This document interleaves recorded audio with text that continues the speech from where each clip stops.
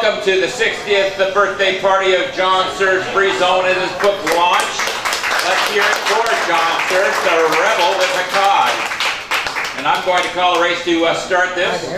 As you all know, this is going to be taken by Dano, so I haven't called races in 10 years, but I've called over 10,800 in my life, so I know a little bit. And I'm accused of being able to not breathe for 30 minutes while I talk. And I very seldom stumble over words, and it's just the gift of gab. Anyway, here's your field for the introduction of the book sign. Number 1 is Nick at Night, 2 is Revenue Canada, 3 is J.S. Brisson, 4 Squirrely Shirley, scores for post position number 4. Number 5, Dano the Mano, and 6, Beth the Blonde. Scoring is now complete for the race to introduce Serge Brisson book launch, a tea party for 1. The scoring is now complete. This field is now in motion, and there they go. They're off and pacing. It's Nick at Night with the lead. Racing up on the outside, Beth the Blonde. She races along in second. That's Squirrely Shirley tucks in the rail on the rail in third. Racing to be fourth is Dano Mano. J.S. Brisson sits in fifth, and racing to be sixth with the enviable view of them all is Revenue Canada, and Revenue Canada begins to drive for the back of the pack, only 5 lengths out. They fling by the opening quarter in 27-3. It's Nick at Night, continues to front the field, leads it by a length. Racing to be second is Beth the Blonde. Squirrely Shirley is well situated in third, and she is embarrassed.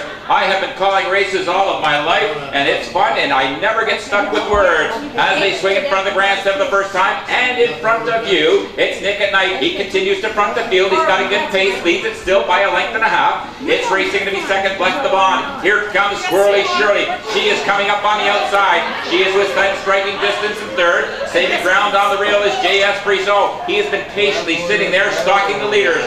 Racing to be fifth, Beth the Blonde is shuffled back at Revenue Canada. Revenue Canada circling up 3 wide and just about to circle the field as they swing by 3/4, and they were by the half in 58-3. Here comes the 3/4. Nick at Night, he's all out to keep the lead. Here comes Squirrely Shirley on the outside, matching stride for stride.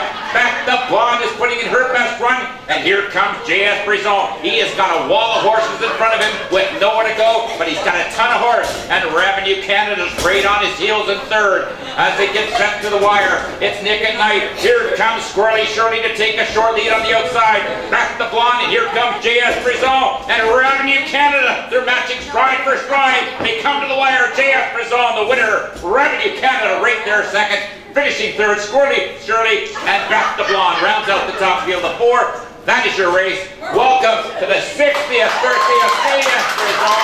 And here is your MC for the night, Nick at Night, who is disqualified and placed last. Thank you.